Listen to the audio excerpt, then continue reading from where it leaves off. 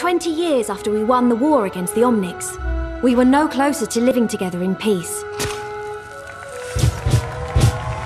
The building of a new home for the Omnics in London was supposed to be the first step in improving human-robot relations. But it never had a chance. The Omnic extremist group, Null Sector, launched a surprise attack on King's Row. Hundreds were killed, and thousands more were displaced as they took control. Now, they are hunting down the last of the survivors. It could be the beginning of a new war between humans and Omnics. Unless we can stop them. Commander Morrison has sent our strike team to liberate the city. It's my first mission, and the only way to save my home. I hope we're not too late.